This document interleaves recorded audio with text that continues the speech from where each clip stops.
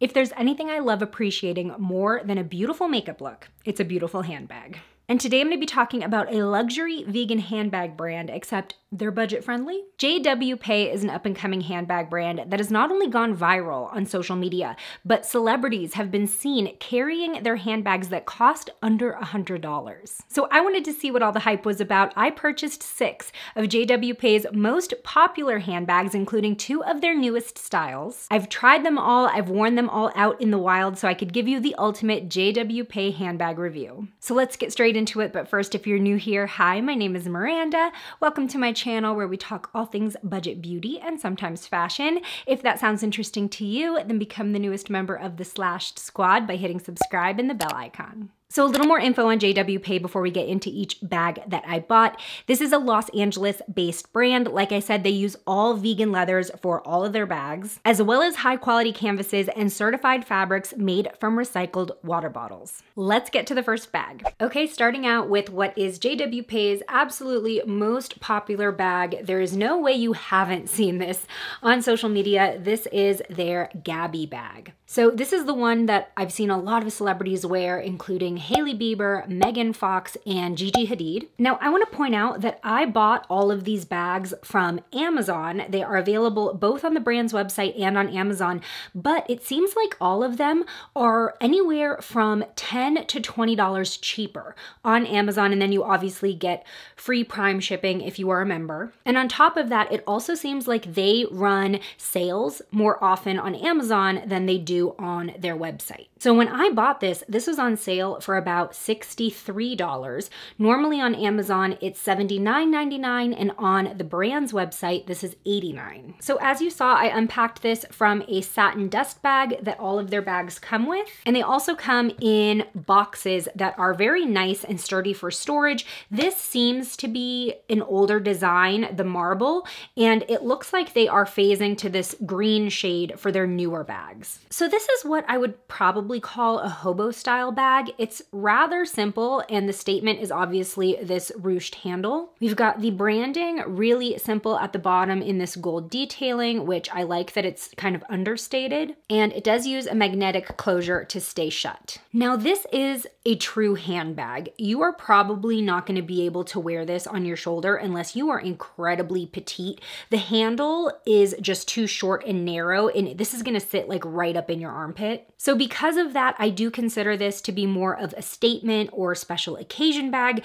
not something I'm going to be carrying with me to do errands. Now, when I unboxed this, it was smaller than I had in mind, but because the material and the style is a little flexible, I am able to pack most of my essentials with me. So with that said, let me show you what I typically like carrying with me in my handbags. So I have my key holder, SLG from Louis Vuitton. This has my house keys and my mail keys inside, and I do have to have my car key on the outside just because it is so bulky, but this does keep my keys from scratching up the inside of bags and keeps them more flat, easier to pull in and out of bags. Then we have this wallet that I actually just started using. It is very much a card holder wallet. I usually have all of these filled, but I don't want you to steal my identity, so I took out most of the important cards. I absolutely love this card holder wallet. It is the most compact thing I could find while also being able to carry all of my cards with me, including like my club cards and even some gift cards. I believe the capacity is 14 cards plus the ID slot. This was also from Amazon. I will link it below. Next up, self-explanatory, is hand sanitizer. Even before all of this happened, hand sanitizer was a must in my bag. Same goes for chapstick. This is the Baby Lips. I know this looks so nostalgic, but they do still sell these, and I do really still like them.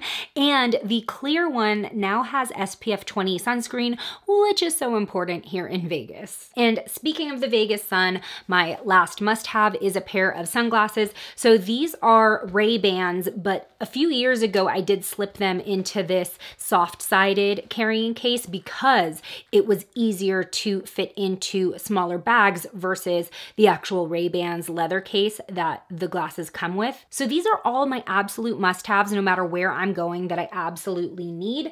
And then three things that I'd like to fit in my bags are some hand lotion. This is just one that I took from a hotel. Some powder. This is actually sunscreen powder from Derma E. Again, sunscreen is so important here in Vegas, and this allows me to dust it on my face, even over makeup. And then a Tide pen, just because I am so clumsy. I would like to have this with me. It's not a must. So back to the Gabbi. This is just one large main compartment, and then there's a slip pocket in back. Everything fits inside really easily. Whether or not the top closes and the magnets actually make contact, that's a different story. I really don't think anybody's gonna be able to reach into this bag and pull things out anyway, so not a huge concern. So I have all of the essentials inside right now. We have the extras on the side. It's not magnetically closing, but nothing's poking out, and I'm really not worried about anything falling out necessarily. Now let's see how many of my extras I can fit in. I mean, everything else is just gonna have to kind of float on top here. This is where I start kind of getting nervous. If I can see it poking out, that's not gonna work. So this is definitely an essentials only bag. And I did actually just bring this with me on a trip to a wedding, and I used it as my purse the entire weekend. I was able to dress it up, I was able to dress it down, and it did me just fine. I also did prefer carrying this as like my special occasion bag over a clutch, because I feel like wearing it on my wrist or my forearm was just easier and, you know, kept my hands free. I think the Gabbi is a really nice balance between statement style and simple, so you can get a lot of use out of it. I think this one is worth the hype and worth picking up. All right, here we have the next bag. This is the Maze Bag. It is so freaking beautiful. Now this is one of their very few bags that actually cost over $100. This was $119 when I bought it on Amazon, $10 cheaper than the brand's website. It comes in only 7 shades on Amazon, but they actually have a ton more on their website, so that would be a reason to buy directly from them. Now this design really speaks for itself. It is a truly woven design. It's not just stitched, it's not quilted, and it goes all the way around. Also, this is the softest vegan leather that I have ever felt in my life. It is truly buttery and soft. It does not have that plastic feel to it. I love the puffiness of this bag. It really is a statement. Now I bought the black because I thought it looked so classy. I saw Anne Hathaway carrying this bag in black. My husband thought this looked like a Chanel knockoff. So I don't know how I feel about that. Do with that what you will. Now this bag can actually be held as a clutch. I mean, it's a little puffy for that, but the strap is totally removable. Maybe like an under the arm clutch. Here you can see I've kind of tucked the strap in, but it's just attached to the bag through these interior loops. It is completely removable. This is the buckle, very, very shiny silver detailing on it, and the strap is adjustable. I was really, really hoping that this could be an everyday crossbody for me, but it is deceptively small. For as puffy as this bag is, it does look a bit bulky, which I understand is the style, but the actual interior usable space is pretty small. So as you can see, we have one main compartment and a zipper pocket. Let me show you how much I can get in here. So we've got my wallet, my keys. And yes, I need all of these keys all of the time because I often pop over to my P.O. box while I'm out. Like, it's a must. So already the main compartment is pretty full. In the back zipper pocket, let's try to fit in my chapstick. When I've worn this, I've been able to put the hand sanitizer in the pocket. It's a tight fit, but the zipper does still close very smoothly without puckering. Now that leaves me with my sunglasses not quite having anywhere to go. And like I said, these are essential to me.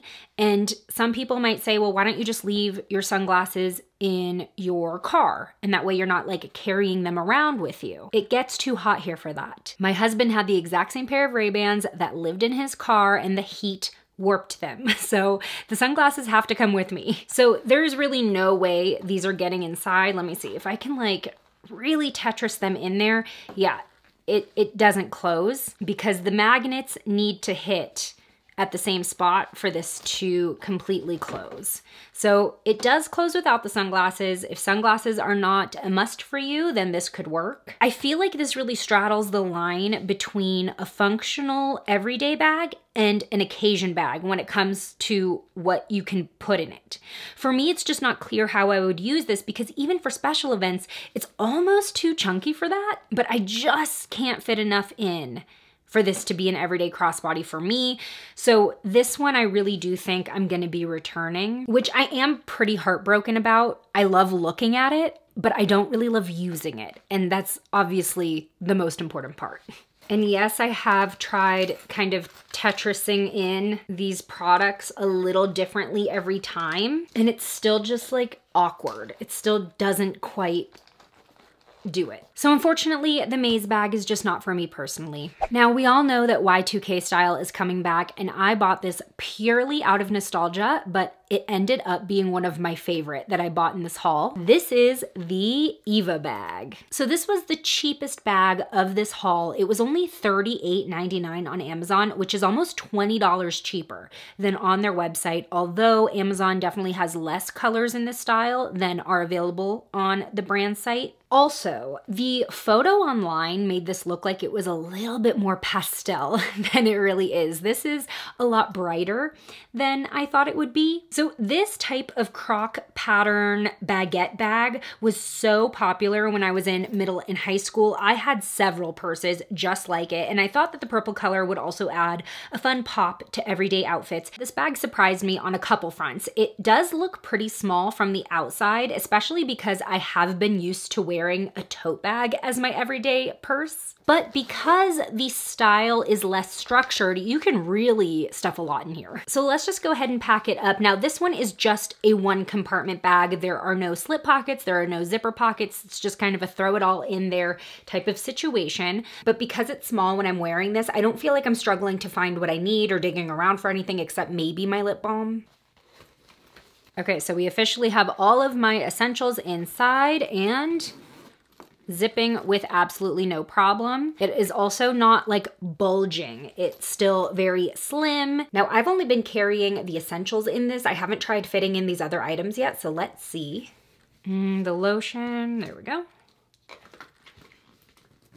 And there you have it. A little bit of bulging from my sunglasses, but everything fits. Also, the zippers on the bags that have zippers are so smooth. They just glide without any friction. So because this fits literally everything I would ever need or want in my purse, it definitely makes it a contender as an everyday grab and go bag, and I have worn it like that. The strap isn't adjustable, but it's still very roomy. This is very comfortable on my shoulder. It doesn't sit in my armpit. I do have to take it completely off though to reach into it, like if I'm checking out at the store. But this is just such a practical bag. It feels good to carry. It feels very lightweight. It also doesn't slip off my shoulder, which is very important. I like fell in love with this bag. I want to get other fun colors. I want to get neutral colors, especially for under $40. I think this one is absolutely a must-have. It's just so satisfying. All right, this next bag is called the Fae Top Handle Crossbody. This was $79.99 on Amazon, which is $10 to $20 cheaper than on the brand site, depending on the color. Now, I absolutely love this bag. It is very simple. It's sort of a square shape. The croc embossing is also not too intense. I'm not a huge fan of like animal skin patterns, and JW Pei does do a lot of that, but I like this one because it's just not like over the top. So this does come as a top handle bag. However, this handle is completely removable and a crossbody strap is included with your purchase. So I absolutely love that they've thrown in that value and you already have more ways to wear this. And because this is completely removable as well, the brand does sell like a pearl top handle. I've also seen it modeled with like a chunky chain handle. So this bag is super customizable. Now, as you can see, this is a pretty small bag. Here's my hand on it, if that helps. I have pretty small hands as well. And it's also very structured. There is not a lot of give here. What you see is what you get in terms of size and space. It closes with a magnet, and it is all one main compartment with a very, very tight zipper pocket. Now, I do appreciate when mini bags have just one main compartment because it gives you the best chance at organizing your things to fit inside. My wallet fits vertically, my keys fit vertically, hand sanitizer slips in there. I can slip my chapstick in the zipper pocket, but honestly, the zipper pocket is kind of useless. Like, it is so tight in there. Like, that's as far as I can really get the chapstick in. It's not really worth using, so I'll just slip that in there. I haven't taken the tags off some of them yet because I'm undecided on whether I'm keeping them or not. Now here is the moment of truth, the sunglasses. Now vertically, it's a tight squeeze, but I can slide them in. This top flap can fold down to where the sunglasses actually are in the bag. So this is exactly how I've been arranging my things when I go out with this bag, and it does in fact snap shut. All of the must-haves fit inside. However, pulling things out and putting them back in is a bit of a pain because you have to carefully arrange the items every time. So this isn't what I'd wear out to run errands or other activities where I may be in and out of it, but I've worn this to brunch dates and dinner dates, and it's perfect for that. But it's workable. I think it's definitely the most practical out of all of the mini bag styles that I purchased for this haul, which is actually surprising because to me, visually, this looked like the smallest bag that I bought, yet I can stuff more inside of this one than some of the other ones. Also, I just want to show you the crossbody strap is not adjustable. It is pretty long. And what you do is on the side, they use these sort of gold carabiner type closures. So you would just push down, slide this off, and then slide this on. Like that. Okay, the next bag that I purchased was the JW Pei Mini Flap Crossbody. So cute, but this mini flap was sort of a mini flop. This bag is $64.99 on Amazon, which is over $20 cheaper than on their site. Now, I desperately wanted to love this bag. I think it's so cute. We have this push lock closure, which is very secure. Inside, you will find the crossbody strap, again, not adjustable and actually a little short on me. I'm 5'4". I've been wearing this just as a shoulder strap because it sits really high on my waist as a crossbody. Now this comes in a ton of different colors and materials. They even have like a faux fur version on their site. I got the ice lizard pattern, which is a smaller texture than their croc pattern. I thought that this looked so cool. The texture is just wild. Again, I really, really wanted to love this. Okay, let me open this up and show you why this just doesn't work for me. So first of all, we do have the compartment split into two sections by this middle divider. There is a slip pocket toward the front and a zipper pocket in back. Now again, this trend of having really, really tight zipper pockets, like it's almost unusable. I don't know what you could slip in here, but it just does not have a lot of room. Maybe a very thin mirror compact, but even trying to get a chapstick in is like really awkward. I think what would have made this way more usable for me is if they got rid of this middle divider and it was just one big compartment. Like I said with the previous bag, the Fae bag, especially when you're talking about mini bags, having just one main compartment gives you a way better chance at fitting more inside. And this divider just makes these two sections way too narrow for me, which is such a shame because honestly, it's not a tiny bag. If you look at it width-wise and depth-wise, like this had so much potential. But let me just show you how my essentials fill it up. Okay, we have my wallet, my keys. There's not really anywhere for my key fob to go. We'll put there. What else? Okay, chapstick, which I'm not even gonna try to put in the zipper pocket, hand sanitizer, and once again, nowhere for my sunglasses to go. And yes, I can close this and have carried it without my sunglasses. It will close. You do have to be firm to get the lock in the clasp as well, though. There were a couple times I didn't push hard enough and it popped open. If the sunglasses aren't a must for you, this could work. I just feel like it's so much wasted space because of this stupid divider. So instead of my sunglasses, I can fit my hand lotion. and my powder, and maybe even my Tide pen. Nope, too much. Just those 3 things pushed it over the edge. Ooh. Okay, so no lotion, no sunglasses. It could be workable for some people, but it's just like making me mad. But I really don't feel like I'm going overboard with what I want to carry in my bag. And it's just not working for this style. So similarly to the Maze bag, I just feel like this straddles the line for me in terms of practicality and how I would personally wear it, which is why I think this one is going to be going back. Now I do want to point out that even though there are obviously styles that I'm sending back, what works for me might not work for you and vice versa. What doesn't work for me might be perfect for what you need. And the quality of these bags are super impressive for the price. The vegan leather does not feel cheap at all. The hardware is super shiny and sturdy. This side ring for the handle is like screwed into the bag. The interior fabric is sewn well. I've not seen one loose thread at all. With the exception of these like ridiculously tight pockets, I think the sewing is really good. I think they just kind of didn't consider what's going in these pockets. The piping on the side is all incredibly smooth and even. There is no bumpiness at all. And that's better than some Louis Vuitton handbags that I've purchased. And y'all know all about that if you've seen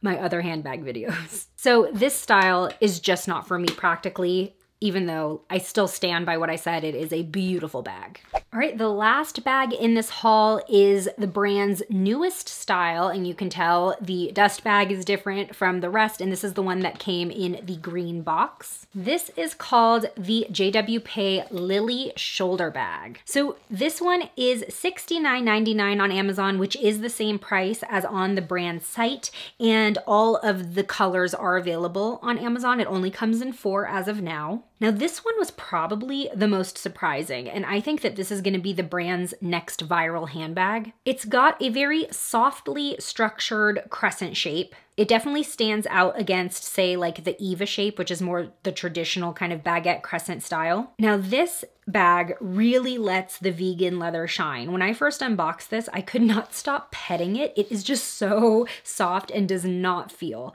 like fake leather at all. It's not that shiny and hard PU leather. Like this is super soft and smooth. So once again, this is a shoulder bag and the strap is completely removable, though it only comes with just this strap. It is not adjustable, but I feel like this has a very comfortable drop length. It stays on my shoulder really well. It doesn't slide off. It is not all up in my armpit. Like this is just a very comfortable bag to wear. Now here's the thing. This absolutely looks like a smaller bag from the outside. It looks like a travel light kind of bag, but despite having this defined shape, the material is very soft and flexible. You do have sort of that hobo vibe to it once you get the stuffing out. And the inside is super roomy. We just have the one main compartment and then there is a slip pocket and everything fits inside beautifully. So let's go ahead and pack it up. My key holder goes in the slip pocket, just makes it a little bit easier. Sunglasses,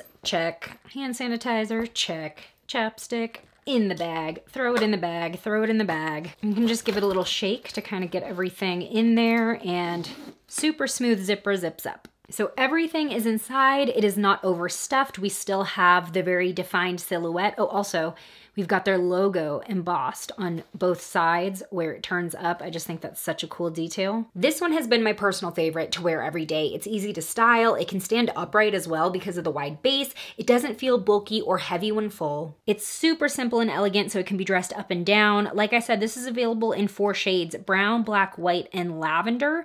And this is what you're gonna see me wearing most days this summer. For a bag that's under $80, this is insane quality. I love it. Definitely what I think is gonna be their like up and coming style. So I would love to know what you think of JW Pei and which handbag did you like the most? Tell me in the comments below.